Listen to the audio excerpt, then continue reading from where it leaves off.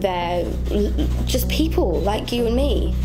And they don't want to live in a different country their whole life. They want to go home, but they can't because we've destroyed it.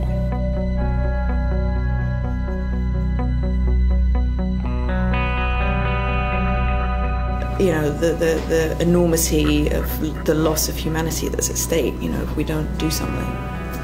There are people who in these camps who are oncologists, judges, successful people who have had everything taken away from them. We've just stopped them living.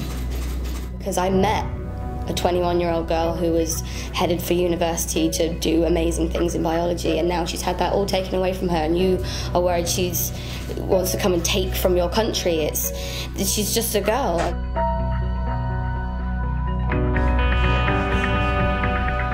Not because of a tsunami, not because of an earthquake, not because of a famine, because people in offices in capitals around the world have decided to visit them with cruelty.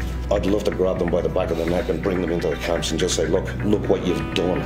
Absolutely, unquestionably shameful.